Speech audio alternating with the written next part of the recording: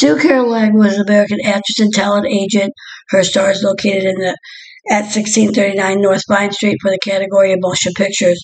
While at a social function in Los Angeles in 1927, a director offered her a part in a film. She took it and began playing minor parts. Carol's film career lasted from the late 1920s until the 1930s, and when it ended, she became a talent agent.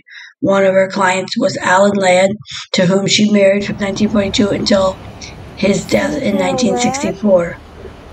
Carol was born Evelyn Leader in Chicago, Illinois, to Carolyn, a German-Jewish immigrant, and Samuel Leader, a Jewish immigrant from Austria, one of Wampach's baby stars.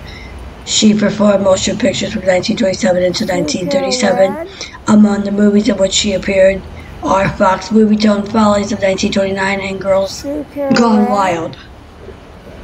Her films were made in association with producer Sesame B. DeMille and MGM.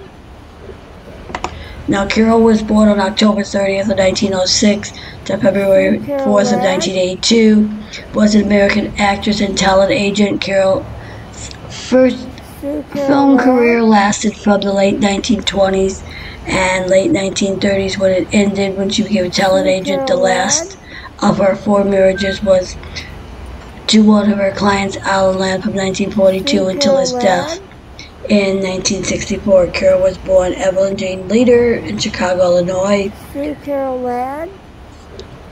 As a young woman, Carol married Alan H. Kiefer, a buyer for Chicago's stockyard firm, divorcing in early 1929. In July 1929, Carol became engaged to actor Nick Stewart, and the couple married that November. They had a daughter, Carol Lee Ladd, born 1932, who was briefly married to actor Robert Anderson.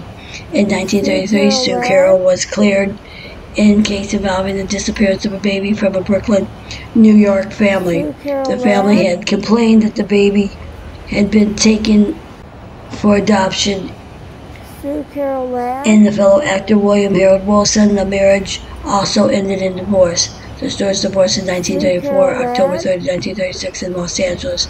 Carol married her third time, fellow actor William Harold Williams, and the marriage ended in divorce. Then she married actor Alan Ladd on March 15th of 1942 in Mexico. They had a son, David, and a daughter, Alana Ladd. Jackson married the radio commentator Michael Jackson. Carol was also the stepmother of Alan Ladd Jr. She was the Alan Ladd's manager until his death. Carol died in Los Angeles from a heart attack and interred next to Alan Ladd at the Forest Lawn Memorial Cemetery in Glendale.